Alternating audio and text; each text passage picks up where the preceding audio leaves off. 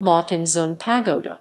Mawtinzun Pagoda Burmese, Myat Ttngcn, Bura, officially known as the Mahāmakuṭaraṃsi Hsandawshin Myat Mawtin Pagoda Burmese, Mahāmakuṭaraṃsi Nttia Ngmtt Mya Ttng Setitya, is a Buddhist pagoda in Ngapudaw Township, Ayeyarwady Region, Myanmar, Burma.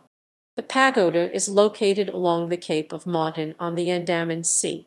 The pagoda is submerged underwater throughout the year, except during the Pagoda Festival season. Mawtinzun Pagoda Festival is held annually during the traditional Burmese month of Tabaung.